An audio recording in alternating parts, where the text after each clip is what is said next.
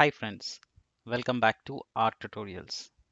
We are continuing with our Angular 9 full tutorial series, and in today's episode we are going to learn how to run specific tests. There are times when we need to run only a specific set of tests and not the entire bunch. This is especially useful for developers when they are working on large applications where there are a lot of test cases. So if you have close to 500, 600 test cases, it will take good amount of 20-25 minutes to run the entire test suite. That's not practical to wait every time you want to test your test cases, right? That's where we will learn how to run only specific test cases. Welcome back. My name is Sridhar. I bring over 10 years of experience to share my knowledge with you all. I'm also here to learn from you all. So during the course of this tutorial series, if you have any questions, any doubts, just ask me in the comment section below. I'll be happy to help you. I'm putting in a lot of hard work in bringing these tutorials for you. So I'll really appreciate if you can support me by subscribing and liking my videos. Thank you in advance. This is part of the Angular 9 full tutorial playlist where we have now more than 70 tutorials with detailed code examples and explanations. If you really want to learn and master Angular 9, this is the playlist for you. The playlist link is in the description box below. Make sure you check it out. So we are learning about the mini series in testing about how to run specific test in this tutorial. But if you really want to learn how to skip test, how to run unit test, how to do E2E test, please make sure you have checked out the previous episodes. Let's get started now. I'm going to show you how to run specific tests. So Angular has support via Jasmine framework. Like how do you have to skip or how do you want to run specific test? Now this is really helpful and useful when you're trying to debug a failing test case, right? Or for example, let's say my application size has grown big and now there are around 500, 600 total test cases that are there. Every time it's not practical, it's not feasible for you to make sure that you run all the tests all the time, especially when you're developing. You want to run only few unit tests to make sure that your use cases are working and they're working fine. It saves a lot of time, and as it will run only the required files, required tests, and not all the test suites. We'll see how to do that now. So there are two ways to do it. One, we can specify and run specific unit test. The second, we can specify which end-to-end test case to run. So using these two, we can always play a combination and tell which test to run in specific, or also called as focus test. So to run focus test, we will have to add f in front of the test, that like for example f describe and fit. In the previous episode we have learned to skip the test using xit and xdescribe. So when you add f describe, it means that this is now focused test case and it will only run those test cases. We'll see that now. Also, if you want to run a specific end-to-end test files, we can mention that in our protractor.conf.js file. So this way we can only run only what the files which we need or whichever end-to-end ones which we want to execute. Let's see how to do that. All right, so let me quickly make some notes also for you. Angular testing, running focused tests or specific tests, right? You can call anything. All right, so first we will learn how to run specific unit tests, right? So for unit test, we know that there is a describe statement to describe the test case, and there are multiple assertions using it statements, right? So to run only specific or focused unit test, we will have to add fit in front of it, right? Now let's see that first. Now I'm going to go to, let's first run our test and see and take one use case of how you would go about practically fixing issues in your real-time applications. It will take a minute. Please bear with me while it is doing it. Make sure you have subscribed to my channel and give a thumbs up to this video by liking it.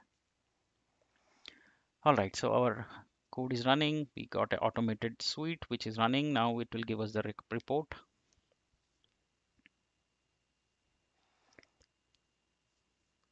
Okay, once it is done, we'll get a fail and pass report.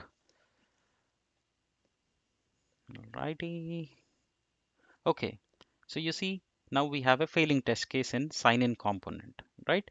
We have a failure in contacts component, right? And as a developer, I am working on, let's say, contacts component, which is failing, right? So what I'm going to do, I'm going to go to contacts component, right? I know that this is the one which is failing. So I'm going to add FIT instead of I. It was IT, it was it. Now I made it FIT. That means now it will only run this particular test case, right? Now let's see that. So you see it ran only one test case. It has skipped all other things. You see that? It says ran 1 of 31. That means it is running only one because I have added FIT here. If I remove it and make it IT and now save it, it will run all 31. Let's see that also first. So this is the best way that you want to debug, you want to fix your testing test cases, failing test cases. You need to identify which is the one you want to work, add FIT in front of it so it executes only one. That way your time is saved. Now you see it is executing all 31 and it is going to give us, it is taking long time in building, in executing. So all this time is saved. We have only 31, so it's taking long time. Imagine if you have 500, 600 test cases, it's going to take a extraordinary long time. So I'm going to cut this here and run it again just to show you. Now I have made it again. That means it will now run all 31 test cases.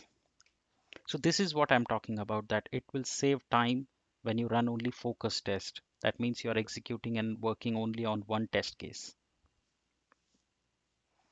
All right, so now it will run 31, which is again will take time. It's lengthy, tedious process. As a developer, I'm working on one component. I want to make sure only that component I'm debugging, spending time on fixing only that, right? So now see, you see, it executed 31 and it gives all the report. I don't want that. I want only one. So I'll add FIT. So now we'll see that it will execute only one test case, right? So it skipped all, it executed only one, which is contacts component, which is what we are working on, right? Now let's say this has multiple use cases like this, right? Now it has, let's say, multiple test cases like this. So I will say execute only this suite. So I'll add F describe, right? So when you want to, when you have multiple test cases of a spec, we will use, or rather we can use F in describe to execute only that suite of test scripts, right? So since we added F describe to contacts component, it has two test cases. It will execute only two, which you see here, right? Let's see the report. It says contacts component, right? So it is running only two because it will only run this F describe. So it will run both of them, which is there inside this particular this script basically. And these are the assertions that we are doing.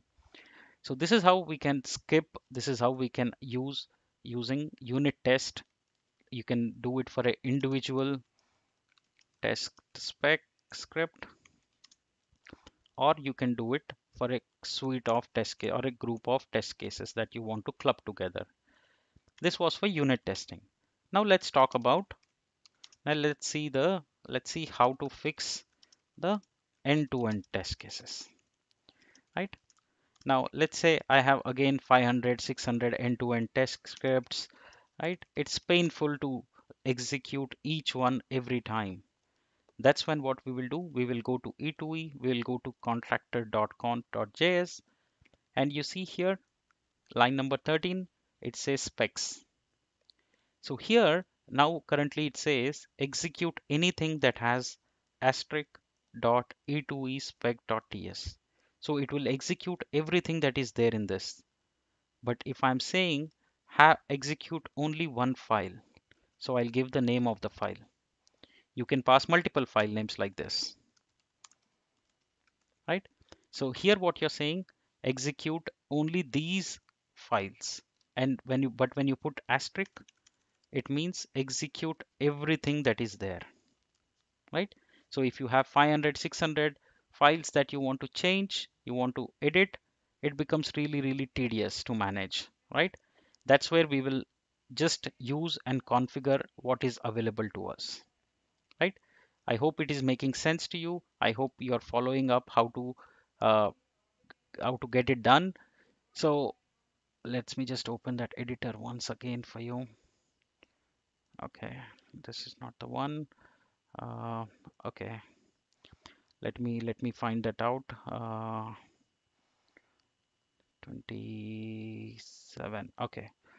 All right. So in the protractor.conf.js under specs array, we will pass the list of end-to-end test specs that we want to execute only. So that way we save time, effort, and above all, it leads to being efficient in debugging, right? So that's the biggest advantage of skipping or running specific tests, that you save time basically and you become more efficient and productive. So for unit test, we'll add FIT, or to skip multiple, we'll use fdescribe. For end-to-end test cases, we will go to protractor.conf and we can mention the specs that you want to run here. It will only run those. All right. I hope this is clear to you. I hope you have enjoyed this video. In the next video, I'm going to show you how to generate code coverage for your applications testing scripts that you have written. If you like this video, give a thumbs up. Don't forget to subscribe to my channel. See you in the next episode. Happy learning.